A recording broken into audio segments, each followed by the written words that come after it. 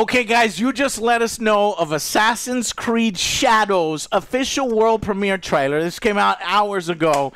Can't wait. If this is Assassin's Creed Japan, this is something I have actually been waiting for. Yep, I remember way back when I was at a fucking Ubisoft event, and I was like, I was a little tepid. I think it was the Egyptian one, and I was like, when is, I looked straight in the eye. I was like, yeah, but when is Assassin's Creed Japan coming? And he looked right at me, and he let it slip on his face. I could see it on his face. He didn't want to say nothing. Well, here it is, somewhat 2 years later after that, 2 or 3 years, which that must have mean it had to have been in development. So I saw this coming. This is... I don't really care about Assassin's Creed anymore. I'm kind of Assassin's Creed out, but this is the one that could potentially bring me back in. Japan, and then this guy came up with let's do dinosaurs, and I was like, hey, that actually sounds pretty cool, like a Far Cry one. But there's no high rises. Oh, jungles. That's what we were saying. We can go on the neck of a brontosaurus. Anyways, here's Japan. Let's check it out together. Is it worth all my hype? 3, 2, 1, go. Woo, woo. Oh, darn. Okay. Is it going to be a CGI trailer the whole time? Oh, yeah, no gameplay. For sure. Oh, well, I guess we'll just wait for the gameplay trailer. Looks in-engine, maybe? Ninja. Ninja. Rap. Ninja. Ninja. You're looking a little skinny there. Why are you wearing the short sleeve shirt? Wait, what's going on here? I don't like that ninja design. I'm just being picky. Okay, so we got some cranes. Customs. Oh, that's why. Okay. Go. Get your ninja outfit. Samurai, the armor is so fucking cool. A simple shove is not going to do it. Yeah, you're going to have to do that. Grow stronger. Well, sometimes, Alex, you just need to get down to business. These aren't hunts. Yes, sir. You are still a frog in a well. Who knows nothing of the sea. The ocean's filled with new ships, but they all come from the same river. Greed.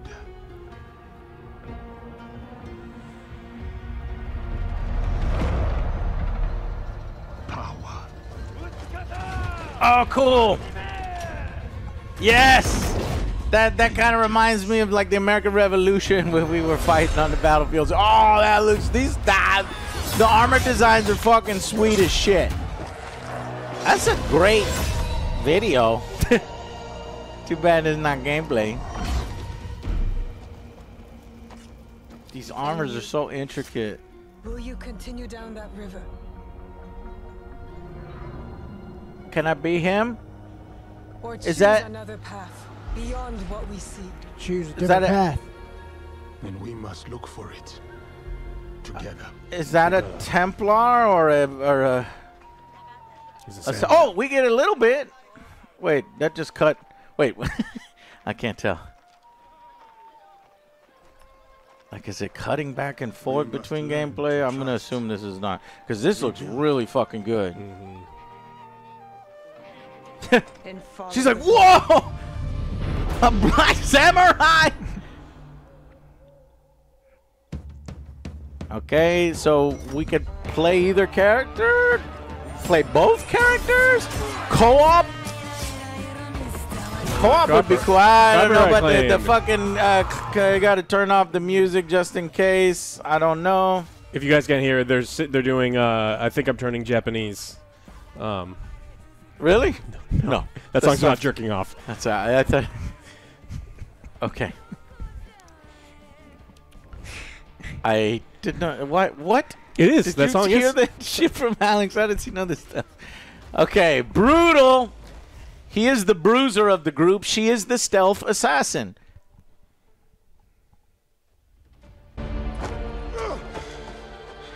We are the shadows. That serve the light.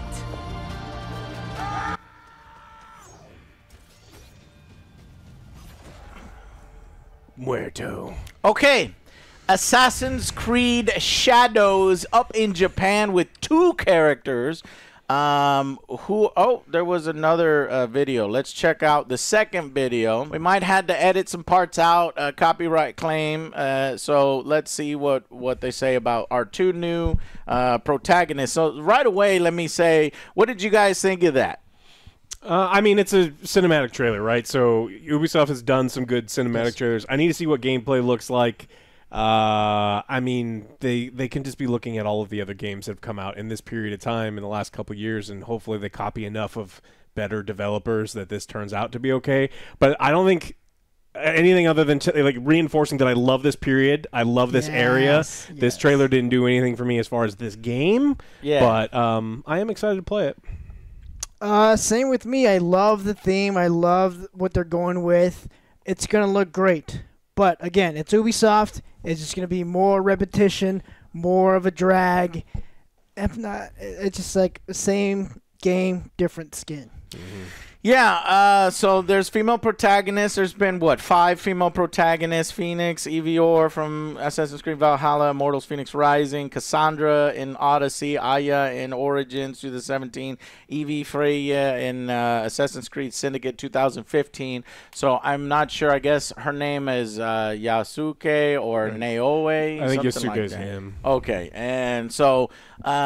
but this one, I'm wondering if you choose. So I'm hoping this trailer tells us, do we choose between these? Do we play both? Is it co-op and we play both? So some questions right off the top of my mind. I love the intricate designs of the armor. I love the setting. I love the towns and architecture in Japan. Is that going to lend itself well to the parkour? You know, is this more a fantastical, or is this more historically accurate? Well, clearly some of the things in there probably not the most historically accurate, and maybe leaning towards a lot of the Assassin's Creed, frankly, has been leaning a little bit more towards the mystical and stuff, and I kind of want to press the gas on that, you know, Onis and stuff like that, but I don't know if that's what they're going for here, but there's the potential to do that. It looked relatively tame in the trailer. So let's figure out if there's any more information in this next one. Had relationships with some of the most interesting people in our setting, like Odin and Nobunaga, this is kind of reminding me of Jesuits, which Shogun made a little bit. It very sort of tantalizing and enticing from a narrative perspective to come in and start weaving these facts with story in between. She's surprised. I've never seen anybody with your color. Character, the more he was inspiring for us. He's a foreigner discovering Japan, and we thought it's the perfect fit because he's discovering Japan and you are discovering Japan also.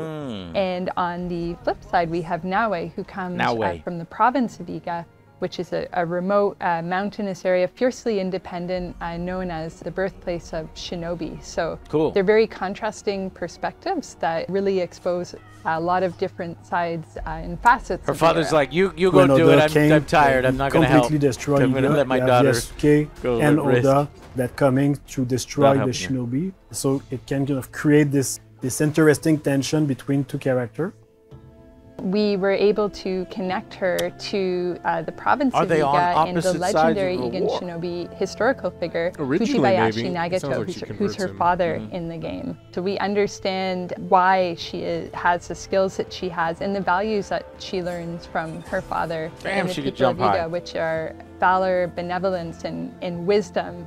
And as a young person still at the start of the game, we get to see now we acquire even more of that wisdom as the story unfolds. And if you ask anybody, it's super clear that samurai will be combat heavy and a shinobi will be stealth heavy. Yeah. It creates this distinction right away. Very clear. Yasuke can fight with all his advantage, his stature, like he's a big guy, he can break door, he can fight multiple enemies, he can break armor. Compared to Naoe, like her character and their outfit, it's really about being stealth, being unseen. She's the only one with the hidden blade, so they have clear advantage that put them into the stealth classic, and the combat. You know, retracting even if they blades can that do we've seen a bit of Assassin's Creed. They're a really great pair together because on one side we have Naue, who's very intense and passionate and determined woman who is very set on her goals. She's kind of got her heart on her sleeve, and she'll say what she feels in the heat of the moment. Have we seen this any other type of woman? That she brings as a shinobi, but that she also brings to her relationship. And this balances very well with Yasuke, who is sort of a thoughtful, level head to Naue's fiery passion. We really thought about somebody like Yasuke historically who was able to come to Japan and have the life that he did there, to enter service for Oda Nobunaga and achieve all of the things that he did. Like, what kind of person would go through all of this? So our Yasuke is very intelligent, thoughtful, and respectful of this culture that he encounters, and that makes him a very nice sort of counterpart to Naue. He's a bit mysterious as well, and that's something we get to see unfold as the game progresses. Okay. So, if you don't know, this is based on history. A black samurai in Japan, Yasuke, was an African warrior in the employ of Nobunaga, a powerful feudal lord known as the Great Unifier during Japan's Sengoku period. The first black samurai who was at Nobunaga's side. This pretty cool. Very interesting. Something different. I would love to see more gameplay. But any gameplay. Yeah, I'm excited. We'll see how this shapes up. Tell us what you think down in the comments below.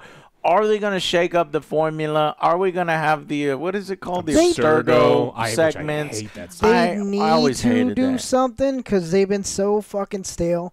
And their games have not been very good, and they need to turn something around. Right. For the company. Let's see. Let's check some of the comments here. Ubisoft has balls of steel for asking people to pre-order, not showing any gameplay. I know, right? Yep. Yeah. Let's see. 54 years as Ezio's death. Don't screw this up. I agree with that one. Yeah, I agree with that one. Yakuza Spirit in the Afterlife. I'd make a horrible assassin being the only black guy in Japan. Yeah, well, that's why he's not the shinobi. He's the big boy. 80% of players will choose. Why? I'm actually going to choose the guy with the armor, the badass armor, because he looks like the bruiser. The giant club, the Oni club. Yeah, remember, never pre-order. Most heroic thing is they left the comments open. Yeah, so I'm anticipating some sort of feedback from people who either don't know history or think it's unrealistic that black people would be, samurais or in Japan, and then of course you got the female protagonist. None of this stuff really bothers me, so as long as the characters are good, the story is good, primarily the gameplay. What has felt so stale in the Assassin's Creed franchise has driven me away. And then when they put in the microtransactions with the fucking Billy Mays time savers, it further drove me away when they started putting that in all their games. So I don't know. I do expect the familiar tropes to be there. Go up the tower and then seeing the whole thing. That's fine if it's in the game. And then leaping off and jumping into maybe fucking cherry blossoms this time instead of hay.